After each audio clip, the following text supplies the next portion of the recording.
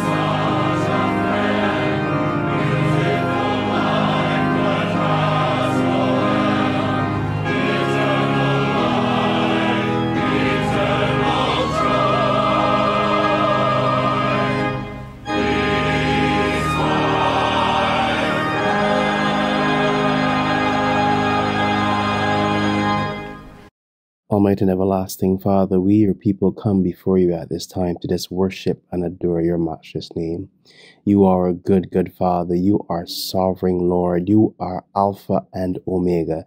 Indeed, Lord God, you are the beginning and the end. You, with the word, have cast and spun all that we have known, all that we do know and will ever know into being.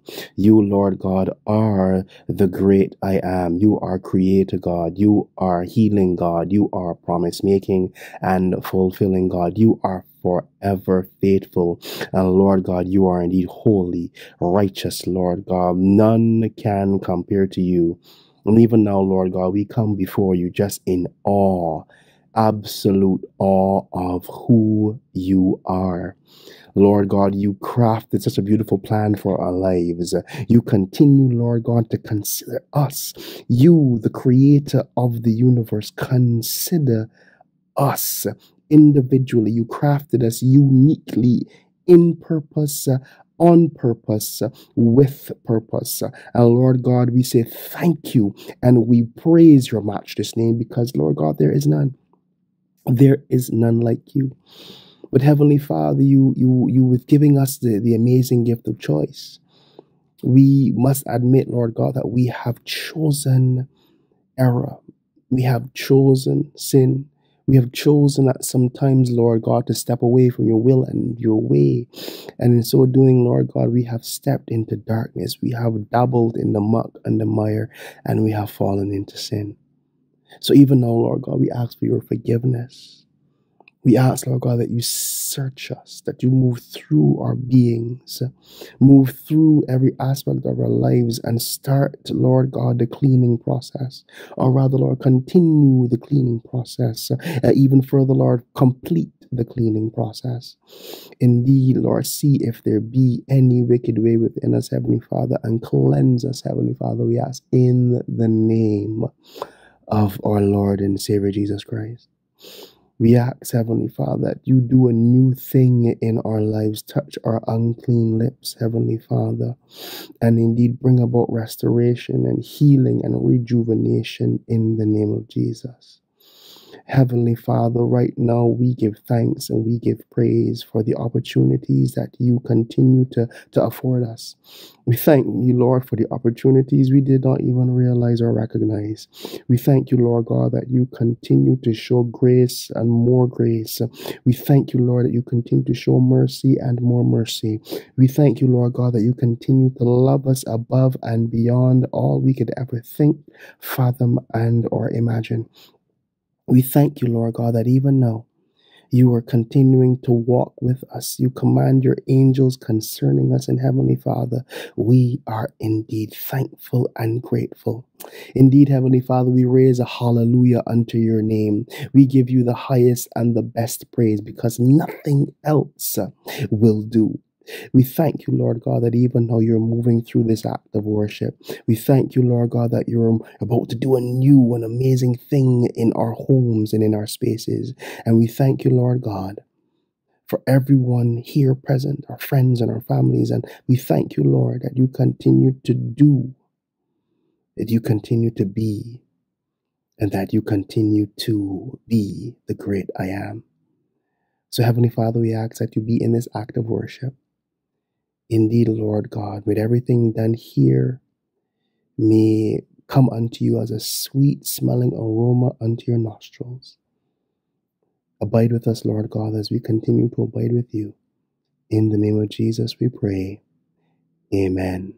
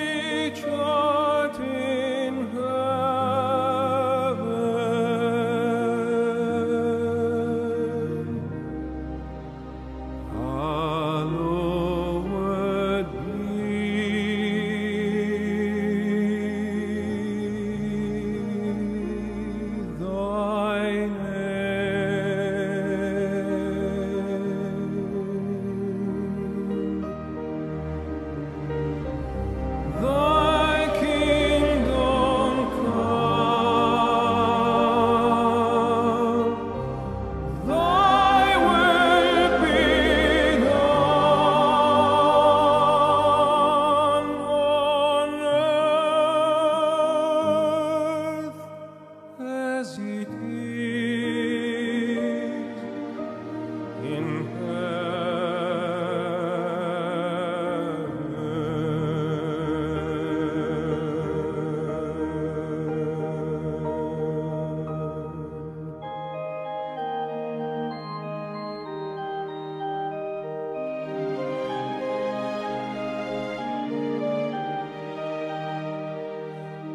Give us this day our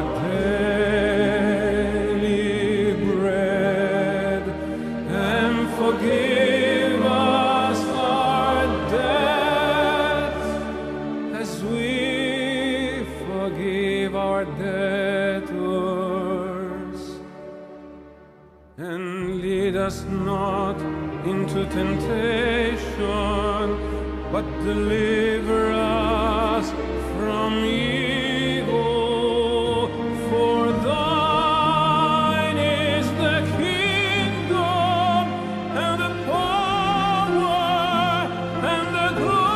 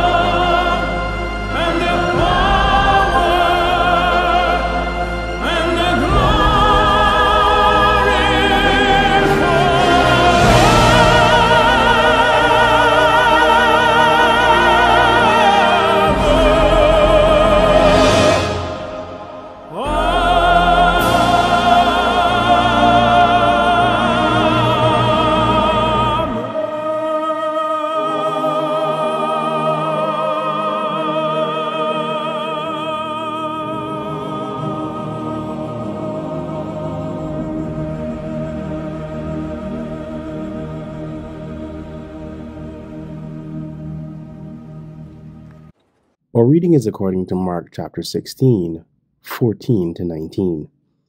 Later he appeared to the 11 themselves as they were sitting at the table, and he upbraided them for their lack of faith and stubbornness, because they had not believed those who saw him after he had risen. And he said to them, "Go into all the world and proclaim the good news to the whole creation. The one who believes and is baptized will be saved, but the one who does not believe will be condemned. And these signs will accompany those who believe. By using my name, they will cast out demons, they will speak in new tongues, they will pick up snakes, and they will drink any deadly thing. It will not hurt them. They will lay their hands on the sick, and they will recover." So then the Lord Jesus, after he had spoken to them, was taken up into heaven and sat down at the right hand of God. This is the gospel of Christ. The love of God is greater far than tongue or pen can ever tell. It goes beyond the highest star and reaches to the lowest hell. The guilty pair bow down with care. God gave his son to win his erring child. He reconciled and pardoned from his sin.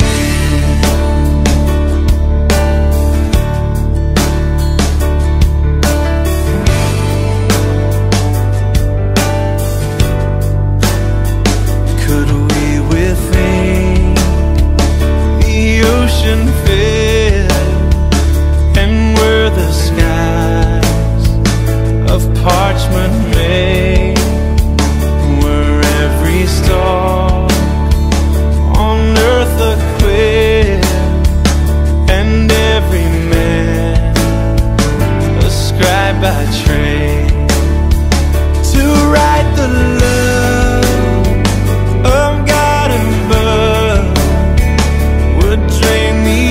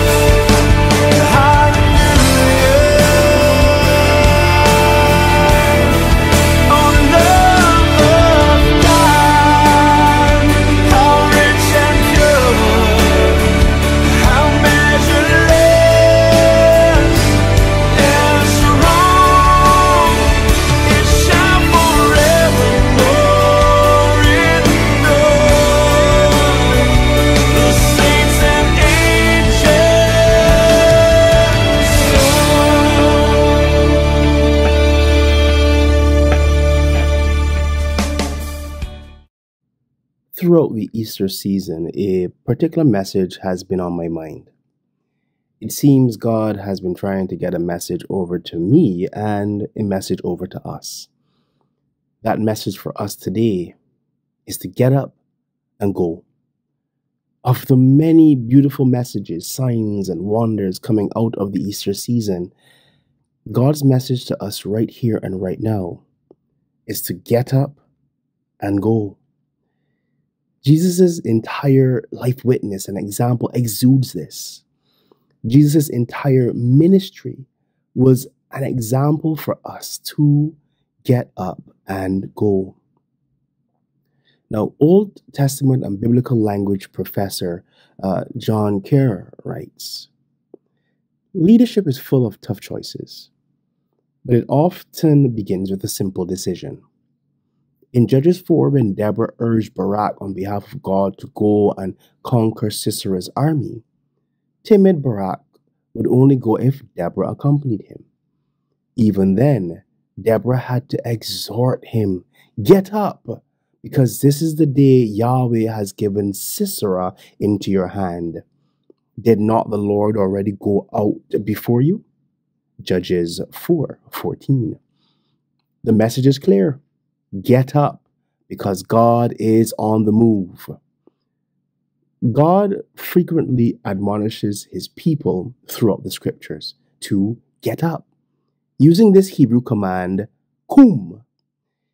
He uses it to motivate Abram in Genesis 13:7, Jacob in Genesis 31:13, and again in 35 verse 1, Moses in Deuteronomy 2:13 and 24, Joshua in Joshua 1:2, 7:13, and 8:1, Samuel in 1 Samuel 16:12, Elijah in 1 Kings 19:5 and 7, Jeremiah in Jeremiah 13:4 and 18:2, Ezekiel in Ezekiel 3:22, and even Jonah in Jonah 1:2 and 3 verse 2. Now, God often uses the word when someone knows that he or she should do but needs some encouragement to actually do it. Yet when God says, come, he has already laid the groundwork necessary for the task ahead. He just waits for his people to say yes. Isaiah speaks to the battered people of God with these words, get up, 51 verse 17. Shake yourselves from the dust and get up, 52 verse 2. Get up, shine, for your light has come, and the glory of Yahweh has shone on you, 61 verse 1. Despite their history, God's mission is bigger than their shame, and he waits to use their lives for his glory. Perhaps this can encourage us as well. Today, God asks us to be the light of the world. But this leadership starts with a simple decision. Will we get up? Nakir examines to get up, or kum, from the aspect of leaders and leadership. And that applies to each and every one of us. We are called to be leaders in our homes, in our places of work, and in every sphere of activity that we engage in. We are called to get up right there and be the ambassadors for Christ that he has crafted us to be. Matthew 5 verse 16 says, in the same way, let your light shine before others, so that they may see your good works and give glory to your Father in heaven. But what about the goal part? Matthew chapter 16 verse 15 says, and he said to them, go into the world and proclaim the good news to the whole creation. Here Christ is making final preparations with and giving final instructions to his disciples. Here Christ is bidding us not to be shy about certain things. Here Christ is bidding us not to be overly conservative and reserved about certain things. Here Christ is telling us to go into the world. I recently heard a preacher say that the church is like a ship and the world is the ocean. The ship, in order to function, needs the ocean. The ship is designed to operate in the ocean. We, the church, we, the people of God, are called to operate in the world, but not be of the world. We are called to go out there and fish for people. We are called to go out there and let the whole world know what Jesus Christ has done for us. Luke 14:23. Then the master said to the slave, "Go out into the roads and lanes and compel people to come in, so that my house may be filled." Go out into the roads and the lanes. I know this part may stun some of us because we believe we are not ready and we are ill-equipped to be evangelists. Yes, I know that's our only concern. I know that we are not concerned with being looked upon as being crazy or being part of a cult. I know our only concerns are our levels of preparedness to compel people to come in. A friend once told me that many of us are over-prepared for evangelism. They said that with the amount of sermons and Bible studies we've endured, we should have our doctorates in spreading the good news. He wasn't 100% joking. But the issue comes when we start to over-compartmentalize our roles in the kingdom, and then we start to believe that sharing the gospel isn't part of our substantive duties, or it's not on our list of roles. We are all ministers. We are all called to share the gospel. We may not do it like the reverends and the preachers who take to the pulpits, but you have your own unique opportunity, talent, and ability to testify about God's goodness and indeed what He has done for you. Acts chapter 1, 7 and 8. He replied, "It is not for you to know the times or the periods that the Father has set by His own authority, but you will receive power when the Holy Spirit has come upon you, and you will be my witnesses in Jerusalem and in Judea and Samaria and to the ends of the earth." For this one, I just want to focus on the fact that Jesus is calling upon His disciples to be witnesses in different places, different cities, different locations, all over the place to the ends of the earth. Jesus isn't telling them to sit and simply wait for His return. No.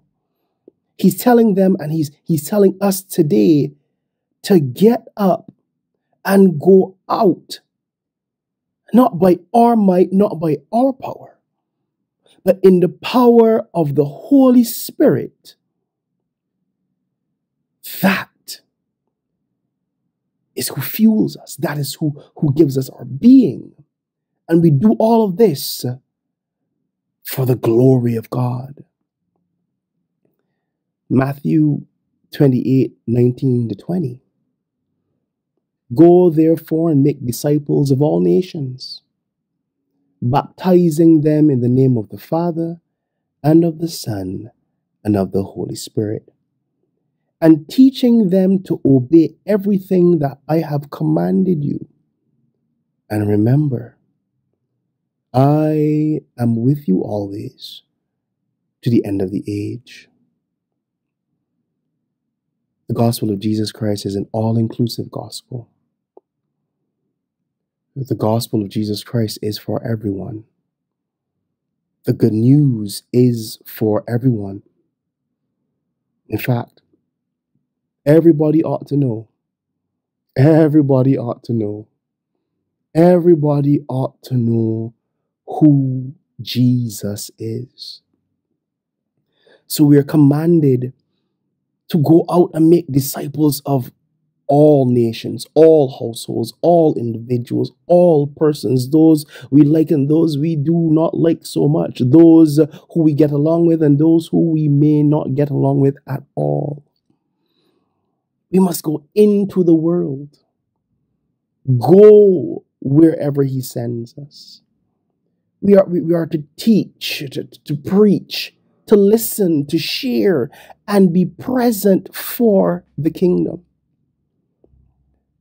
We are to go out there and remember that he is with us. He is with us as we go. He is with us because he has prepared us. He is with us because he has prepared a way. He is with us because he loves us. And indeed, finally, Jesus got onto the cross. The Prince of Peace came down from his throne to our level and chose and decided to get on the cross. Jesus made the decision to go through the pain and the sorrow. Jesus endured it all. He died and he went into the tomb. However, hallelujah, on the third day, Jesus got up and Jesus went out. On the third day, Jesus demolished sin and death. On the third day, the enemy realized that he had been outwitted. On the third day, God's plan took full effect. On the third day, Christ opened wide the door for us so that we can now get up and go through the door. Get up and go through the door in purpose. Get up and go through the door with authority. Get up and go through the door so that we can tell others about the great I am. We can get up and we can go in his name. We can get up and go despite our past. We can get up and go because he lives. We can get up and go because sin no longer owns us. We can get up and go because he has set us free. We can get up and go because he is with us. We can get up and go because God so loves us. My brothers and sisters, today we can get up and go in faith. We can get up and go in hope. We can get up and go in power, in authority, in truth. And we can get up and go, hallelujah, in love. Amen.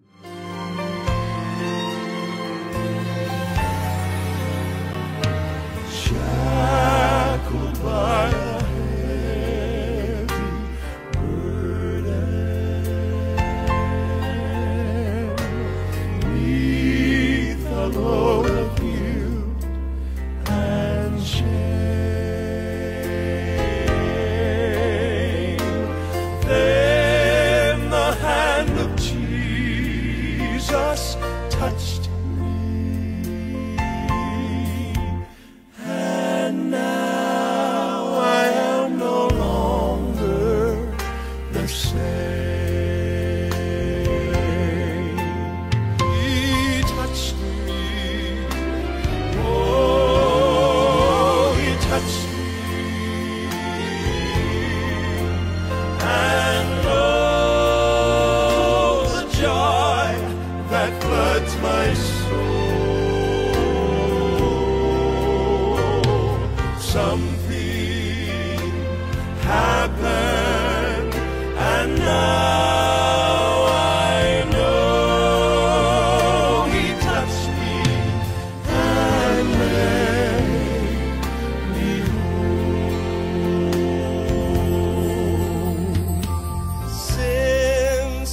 I've met this blessed Savior. Since He's cleansed and made me whole,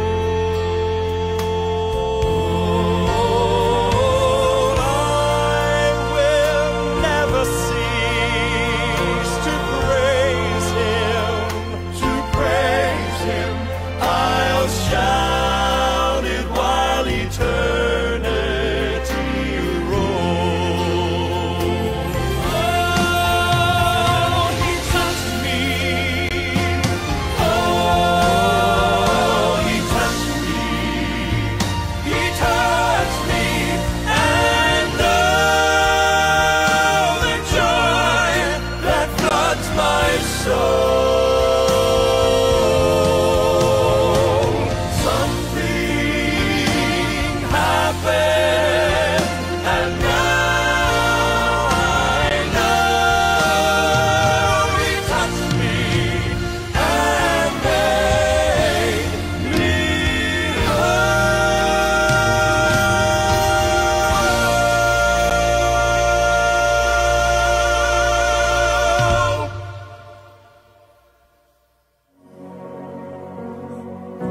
The Lord bless you and keep you, make His face shine upon you and be gracious to you.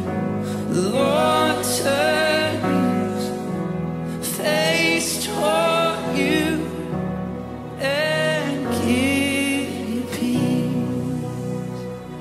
Yes, we receive, we agree. Amen. Amen. Amen. Amen.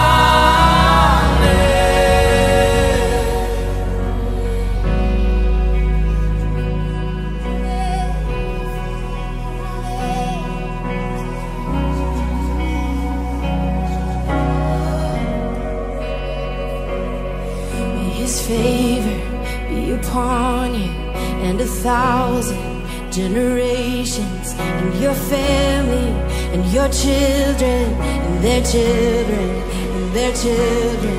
May His favor be upon you and 1,000 generations, and your family, and your children, and their children, and their children. May His favor be upon you and 1,000 generations, and your family, and your children, and their children, and their children. May His favor be upon you and 1,000 generations, and your family, and your children, and their children, and their children. May His presence go before you and behind you and beside you, all around you and within you. He is with you.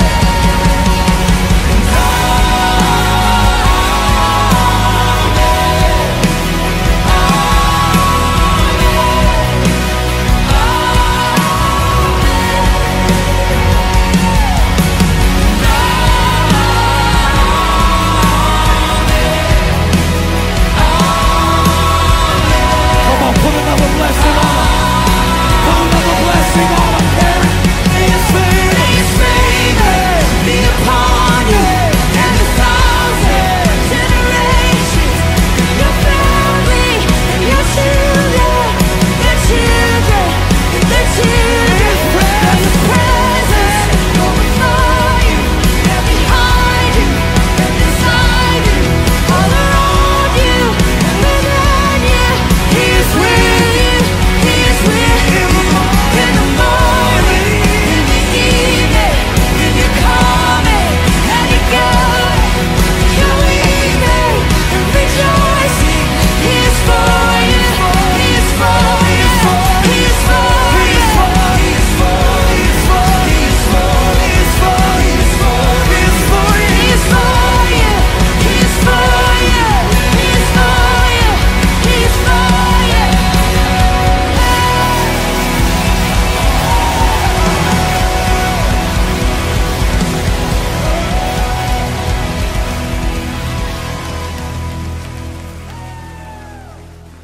Being a part of our daily devotion. We trust it has been a blessing to you. Now together, let us hold fast to His word and may it dwell in all of us richly.